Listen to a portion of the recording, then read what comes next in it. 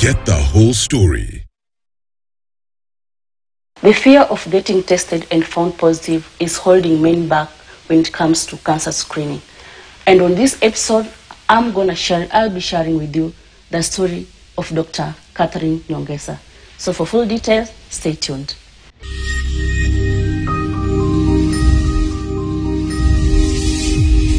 Hi, Kathy. Hi, thanks for having me. Really, thanks so much appreciate. also for creating time for us. Okay. And I so much appreciate. So kindly introduce yourself, and I would like you to take us through, because I understand you've lost several relatives when it comes to cancer. And as well, it's there that you had to start your own cancer center. So I would like and love that you take us through your story. What is it to have a cancer patient? Okay, so on my introduction, I think I'm a woman who wears many hats. I am a mother, a wife, an entrepreneur. I'm also a worker. I'm employed, and I'm a doctor by profession, specializing in matters cancer. So I am a clinical oncologist. It is not easy having a loved one with cancer. As a medical student, my younger sister was diagnosed with a rare form of cancer called choriocarcinoma. And this is a cancer that is affecting many young girls, and probably they don't know. If you have a school-going girl who is already having her periods, and somehow she misses her periods for some time, and she starts having signs of pregnancy, it could be, if they test and they don't find a live fetus, it could be choriocarcinoma. And choriocarcinoma is curable, and many of the girls present with excessive bleeding, and if the doctor has a high index of suspicion, they can confirm and treat and save that girl's life. And that's what my sister went through. She had excessive bleeding, and with the time, the doctors confirmed it's cancer, choriocarcinoma. And as at that time, I was in school as a medical student, trying to study medicine. And you know, medicine is very hard. You have to really study hard. And this brought like kind of a disruption in my normal schedule. So I had to like go to the village. We come from Bungoma County. Get my sister, because I was the only one in Nairobi, and through the difficulties like transport, using public means to get her to Kenyatta, go to see the oncologists, who are very few at that time, and get chemotherapy for her. It was such a journey. And based on that, with those challenges, I said I should maybe do oncology. And once I got into oncology space, I also, along the way, I've had other family members with cancer. My sister-in-law, my father-in-law, my brother-in-law, all had different types of cancer. One was cervical cancer, another one was prostate cancer, and the last one was a lymphoma, which is like a blood cancer. So all those have shaped me into really venturing more into cancer care, opening up the center to make cancer care more accessible, to reduce the challenges of some of the patients that they go through just trying to find an oncologist or find a center where they can be treated. Dr. I would like to get a vivid picture. What does it take? What does it look like when you are being pronounced that you have a cancer patient, especially now being that your sister and also other relatives experience the same? What is it, and how draining is it? It's a sad news, I can say, for most of them, because they lose hope. They feel like it's the end of the world. It's actually a life-changing diagnosis. You know, you are used to your usual life, things are going on this direction, then suddenly cancer comes in between, and you have to adjust yourself time-wise. Sometimes even your job is at stake. Your family is there depending on you. If you are a child, you know, you have education also staring in your face. So it's quite a major disruption, and patients go through phases of accepting Initially, it's denial. You say, why me? Then you go through accepting and going now for treatment.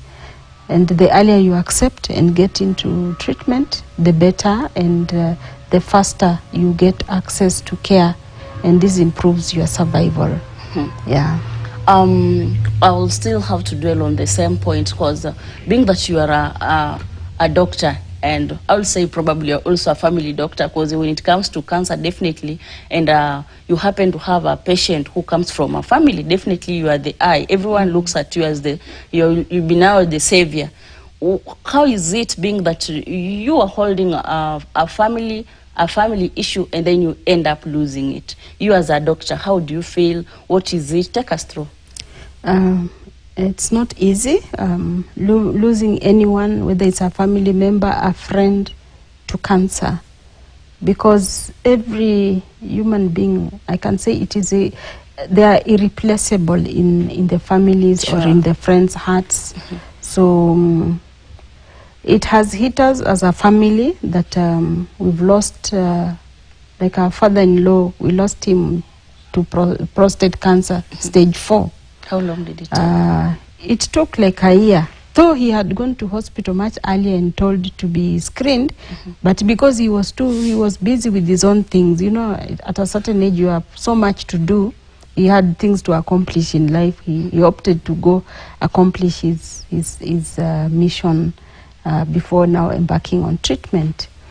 For my sister-in-law, it was cervical cancer, which is a preventable disease. Number one, through immunizing young girls in the teenage up to age of 14, or going for routine screening, pap smears. And unfortunately, she was diagnosed with cancer stage 3B, which was also, the cure rate is much lower. If we talk of cancer stage 3B, can you give us a picture? What does it look like? So the cancer goes in stages. There's stage 1, stage 2, stage 3, stage 4. So stage 1, when it's just starting, it's a small tumor. Stage 2, it has started extending to surrounding tissues. Then stage 3 is more extensive. Maybe even it has gone to glands, lymph nodes. And stage 4, it has gone to distant or areas far away from the primary site.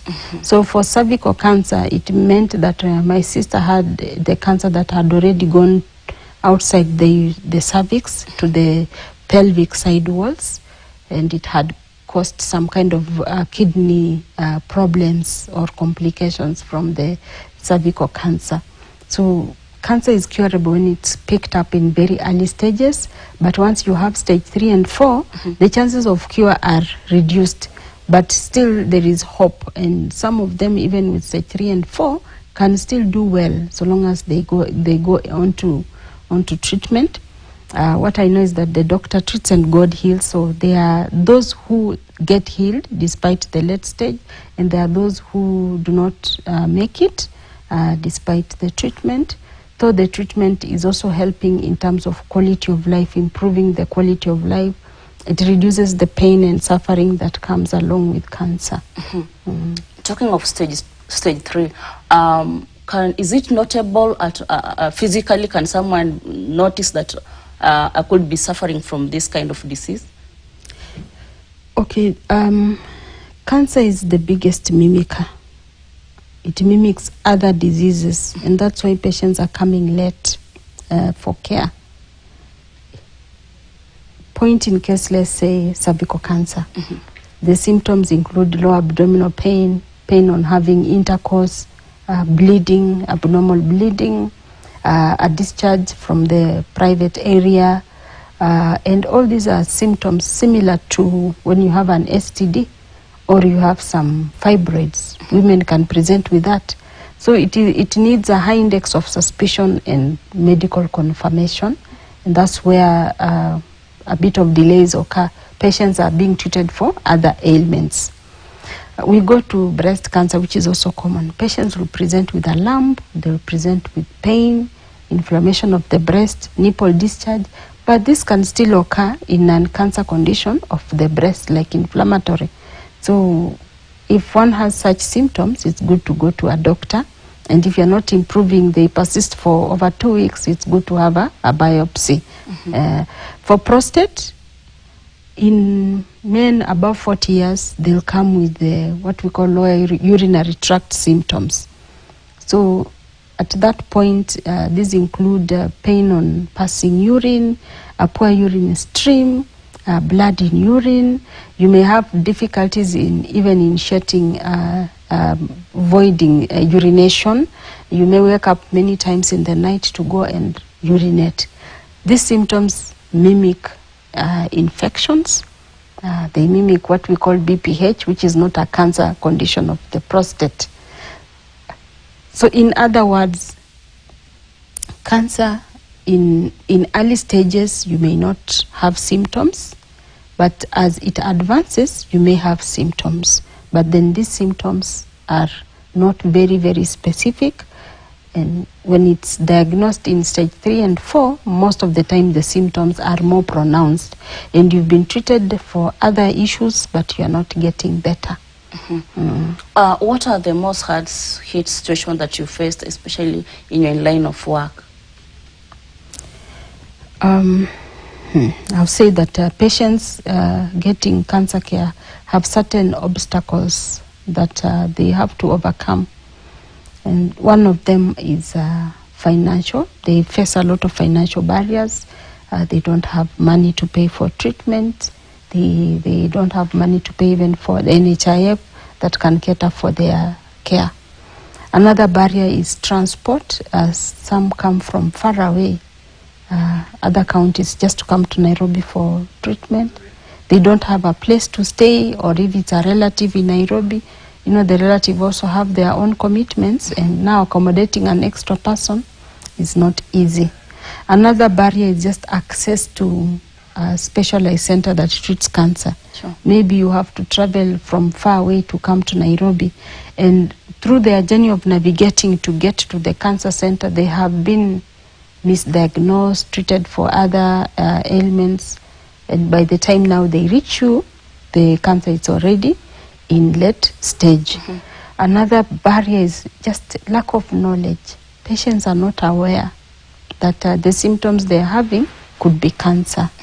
And we have our, the Ministry of Health has tried to overcome this barrier by publishing what we call the National Cancer Screening Guidelines, but people are not accessing them in a timely manner, just to learn about what are the common cancers, how does one present.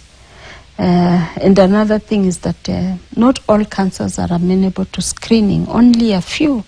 So it will be hard to tell that you have a cancer, and that can lead to late presentation. You know, having talked of the same, and also being a doctor who is in line of the same disease, that it also comes with a lot of challenges, especially psychological. How do you feel, especially when you get attached to a patient, and then besides all the struggles, you end up losing that patient? Well, it's not easy. We get traumatized. You know, you remember all the things you used to share, the stories you used to share with that patient, the support they gave you, the support you gave them. Because in life, we all depend on each other. So it is sad once we lose a loved one. And it's always now those memories, and you just have to learn and accept that it has happened. And in my language, they always say that njia ya kila mtu. Yeah, so I just accept. I know that one day we are all going. So just pray for their soul and just move on. Have you ever felt attached to a patient and then all of a sudden you lose her and you feel like you are so down? Yes.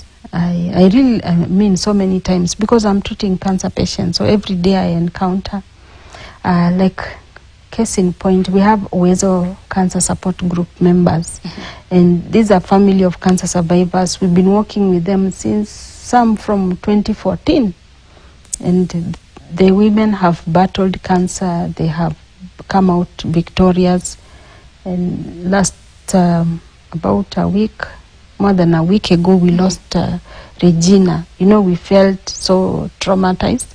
Some of the members in Uwezo were like, they were so down. So it is not easy. So I get attached to them. They are like my friends. They are like my family. And some of them, you know, God gives you friends, and some of them you are just really so close. We talk about so many things, and they also help me in other aspects. Maybe a patient could be working in another industry and I need help in that industry. They help you. So when they pass on, you just feel like a piece of you has gone. Yeah, but we just pray about it and encourage the ones who are still alive that let's keep on fighting this disease, because cancer can come back after successful treatment. Yeah, sure.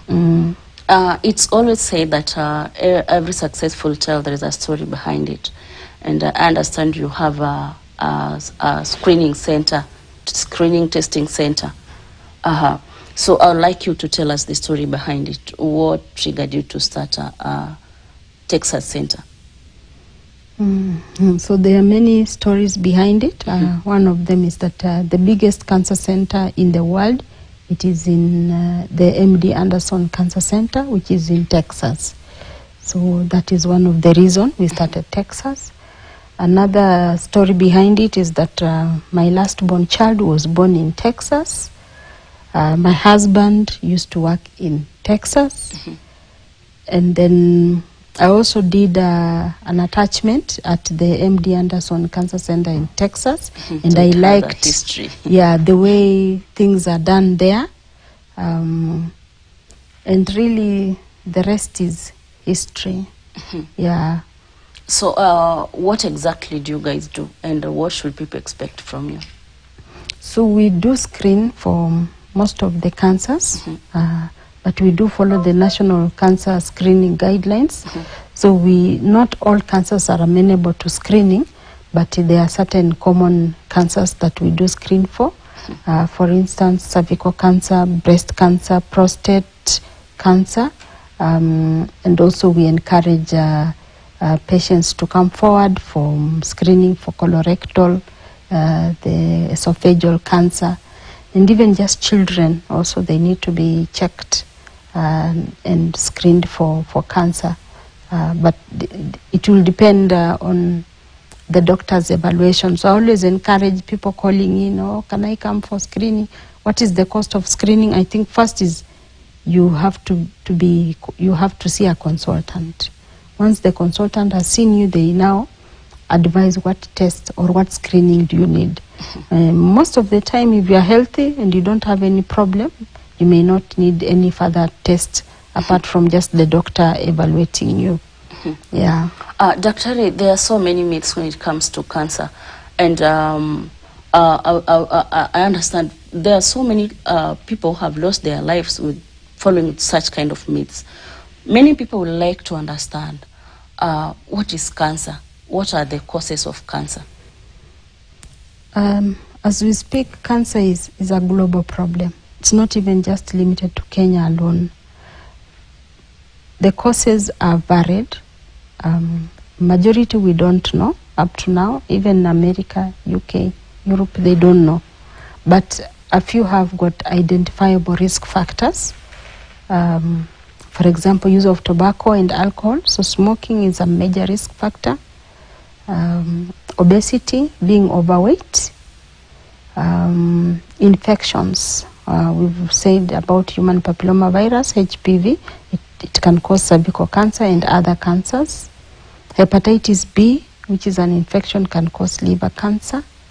We have another virus called Epstein-Barr virus. It has been associated with a lot of lymphomas in children. Other factors include radiation exposure, even from natural radiation, then lack of exercise, and many of these factors can be multifactorial, that not just one factor. Age is also an issue. As we grow older, the chance of getting cancer is more. And from our statistics, we see that majority of the cancers, like 47,000 new cases, are reported in adults, but in children it's about 3,000, 3,500. So age is an issue. Sex is a problem. Most of the cancers in our community are reported in women, 60%, while 40% are occurring in men. So we suspect there's also a genetic component to that, a positive family history. So at one point in time, you may have a combination of all these factors, and at one time you may just identify one risk factor, and in others you may never find the real cause of this cancer. So having been in this journey for so long, what is your experience? What have you learned? What have you picked? I've picked that a cancer patient is just a normal human being like you and me. And when they have cancer, cancer is a disease which needs treatment. And there's always hope that some, despite the despair, there's always hope at the end of the tunnel. And majority have been treated and cured. And also, many have also tried treatment and they have not made it. But we always recommend treatment with the following approved treatments or international guidelines, what the West is doing. I think cost could be a limiting factor. And just to bust the myth that cancer is not a death sentence, I think I've seen that. So I've also learned that there are patients, despite being diagnosed with cancer in early stages, they get misled. They are told, don't go for surgery, cancer should not be touched, it should not be operated, or don't go for chemotherapy, don't go for radiotherapy. Some go for alternative treatments, and by the time they come to hospital, the things are a bit late.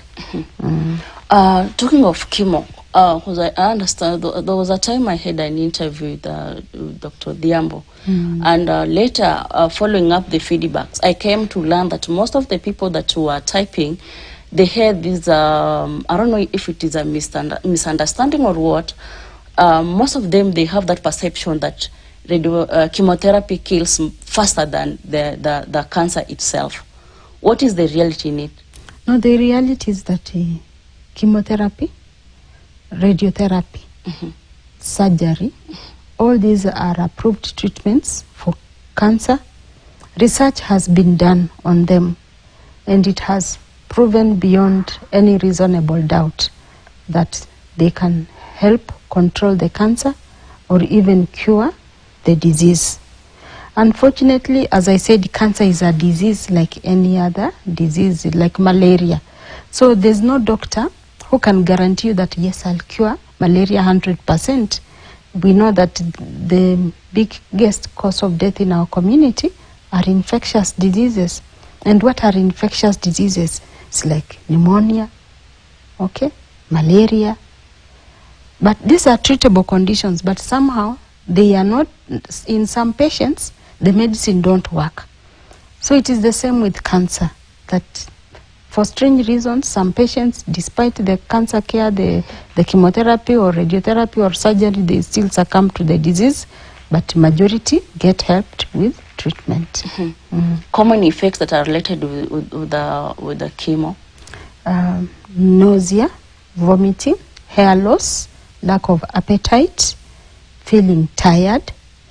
If you are in the reproductive period, whether man or woman, you may go into infertility because of you. If it's a lady, you are pushed into menopause early. Our reproductive cells are very sensitive to both radiation and chemotherapy. So those are some discussions you need to have with your doctor. And then another thing about fertility, you can still have your family later if the fertility recovers, but you have to give yourself some time for the chemotherapy medicine to be flushed out of your system. It's a matter of time, like 6 months. Then if the periods come back, you can bear children. And other side effects are really related to the medication.